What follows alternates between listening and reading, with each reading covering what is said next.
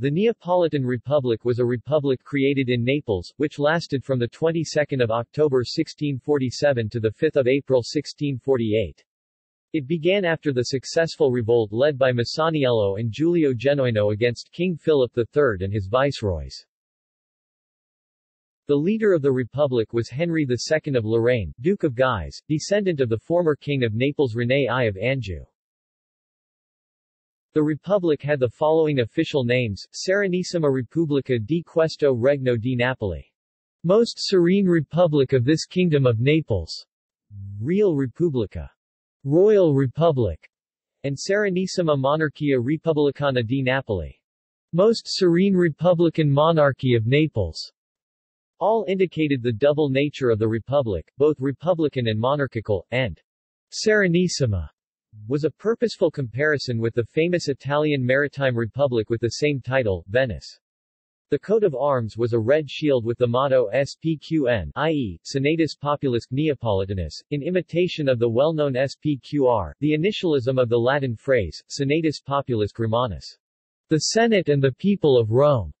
Thus, the Neapolitan phrase meant, the Senate and people of Naples. The coat of arms contained the crest of the Duke of Guise. History. The Kingdom of Naples had been in personal union with the Crown of Spain since 1504. In the first half of the 17th century, Naples was in the midst of a harsh economic crisis, one which was affecting all of Europe. In Naples it was worsened by a viceregal government with few local concerns, interested only in helping to finance the series of continent-wide wars in which Spain had become entangled. Though repressed by the forces of Viceroy Don Rodrigo Ponce de Leon, which had been able to restore order in almost all of the city, Masaniello's revolt had left in the streets a strong discontent. When a fleet led by John of Austria the Younger, King Philip's son, came to soothe the last insurgents by cannonading the city, a new revolt broke out. This time the revolt was not one of Lazzari, poor Neapolitan people, simply rebelling against the class that held power. It was led by the gunsmith Gennaro Onesi and was clearly against Philip. The viceroy's army was expelled and a republic declared. Neapolitans sought French support and called Henry of Guise to be entrusted with the leadership of the new state. The Duke of Guise was in Rome at that moment and accepted the offer, being eager to have a crown and to reinstate French influence in southern Italy after 2 centuries. On November 15, 1647, he landed in Naples and took the reins of the republic. The Neapolitan Republic had, in fact, no hopes from the very beginning. The viceroy forces controlled the line of castles around the city and the nobility controlled the provinces from their base in Aversa, thus controlling supply lines into Naples.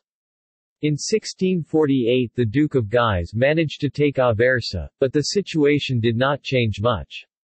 The king's army, again under the command of John of Austria, chose a prudent strategy and filled Naples with spies, agitators and other agents to win over the remaining nobles. On April 5, 1648, Henry, deceitfully pressed by some of his councillors who were in Philip's pay, tried a sally, and Naples was reconquered by its former masters without resistance. On June 4 a French fleet of 40 ships tried to reconquer the city, but this time the people, tired by more than a year of continuing revolution, did not rise. The French attempted to land on the neighboring island of Procida, but they were beaten by Spanish forces and had to flee. Another and even more powerful French fleet appeared in the Gulf of Naples on August 4 of the same year, led by Thomas of Savoy. This time they managed to conquer Procida but, after being repulsed by Spanish naval forces near Ischia, Pozzuoli and Salerno, they abandoned any hope of taking Naples. Soon after, Gennaro Onesi was beheaded in Piazza del Mercato in Naples.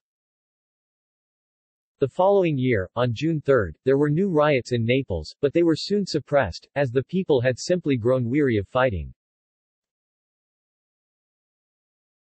See also: History of Naples, List of Neapolitan viceroys.